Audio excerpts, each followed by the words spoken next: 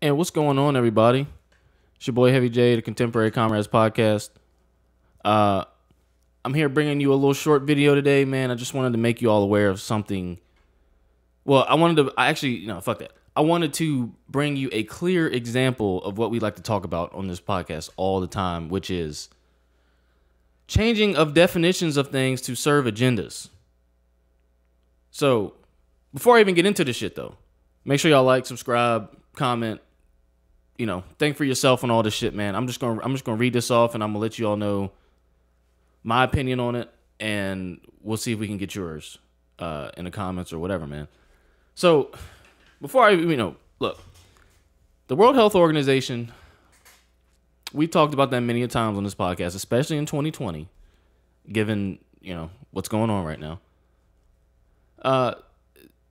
They're not strangers to changing the definitions of certain things to serve certain agendas. For instance, they've already changed the definition of COVID multiple times. They've already changed their stance on COVID numbers, like death numbers. There was a article that was released by the CDC in conjunction with the World Health Organization that said that only 6% of people who actually got COVID died of only COVID. But that got removed too. So what we have here is the World Health Organization has changed the definition of herd immunity. Yes, the age-old definition of herd immunity. Yes, so I'll start reading here. Herd immunity is an important concept in medicine. I would agree. I would also argue that this is a huge reason, or this explains a huge way, or and how humans have stayed surviving so fucking long, is herd immunity. So according to Healthline, herd immunity happens when so many people in the community become immune to an infectious disease that it stops the disease from spreading. This can happen in two ways. One, many people contract the disease and in time build up an immune response to it, which is natural immunity, which is how before, the mid-late 1800s, that's how we fucking survived for the most part. Granted, there, vaccine research and disease control and things like that was very rudimentary before those times. So the majority of the way was you had to catch it and you had to get over it and you had to build the immunity yourself. Let your body handle it. That's how we have survived as humans. And the second reason is that many people are vaccinated against the disease to achieve the same immunity. And herd immunity can work against the spread of some diseases. And there are several reasons why it often works. We could go to the Healthline page. I'm not going to go to that. I'll let you all do that research on your own. Now, so the World Health Organization in June defined herd immunity as one way. And in November, they've changed that definition another way for a very specific reason, if you pay attention. So they decided to unilaterally redefine the fundamental medical concept, focusing solely on the role of vaccination in achieving herd immunity. Not natural immunity, nothing involving immune response, nothing involving your immune system, etc. Now, our immune systems are constantly under attack from every single angle in this world.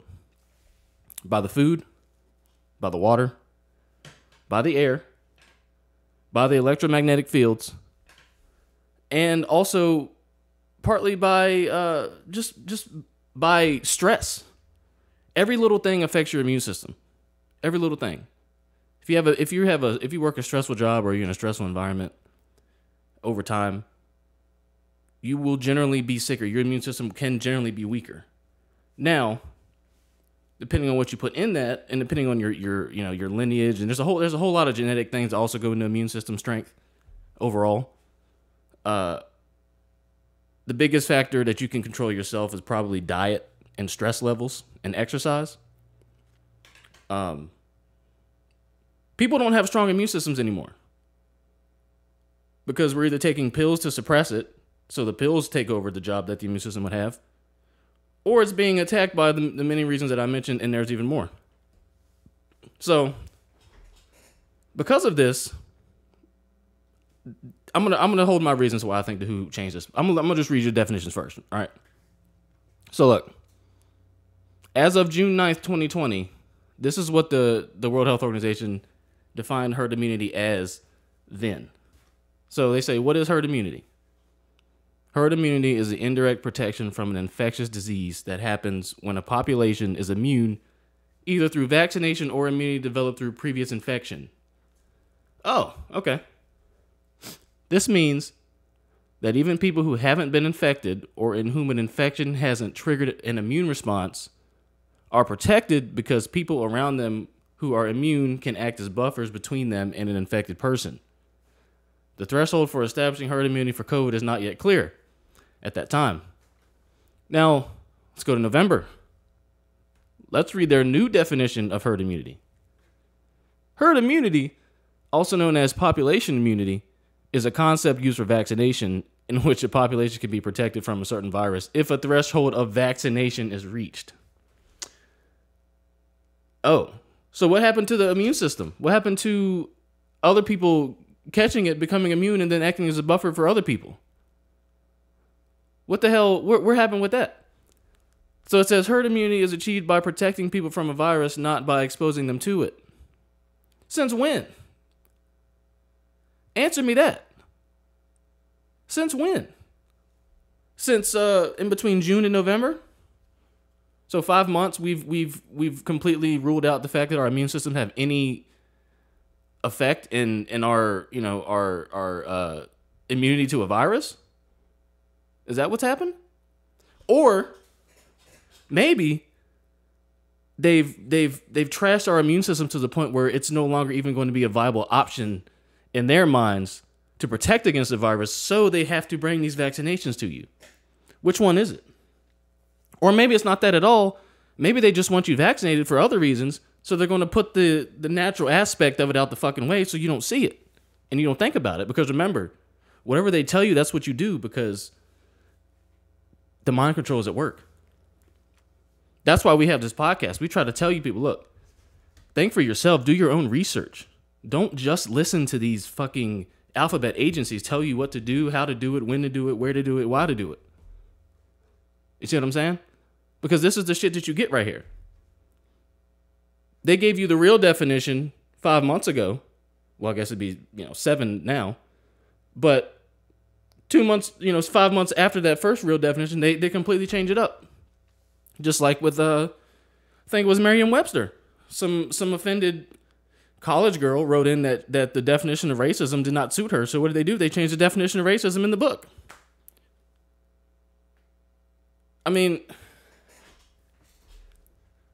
maybe we should start getting mad. Maybe Corn and I should start getting mad and getting upset at irrelevant shit and start writing emails, and maybe they'll change it to be the actual definition of what it's supposed to be, right? Maybe we'll do that. I'll have to talk to Corn.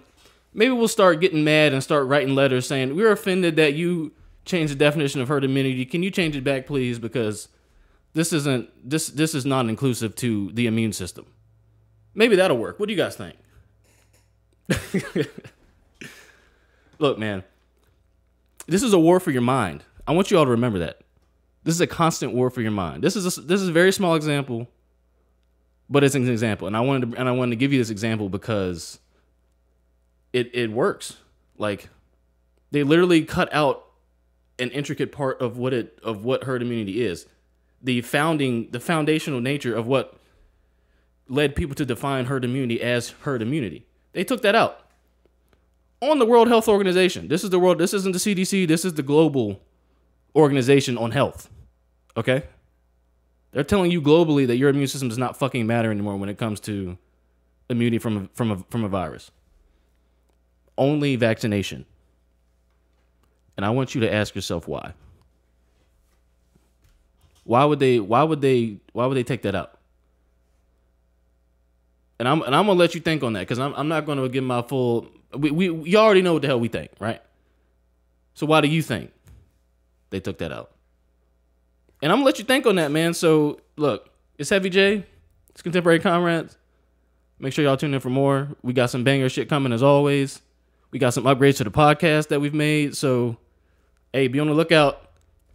It's Heavy J, Comrades. Peace.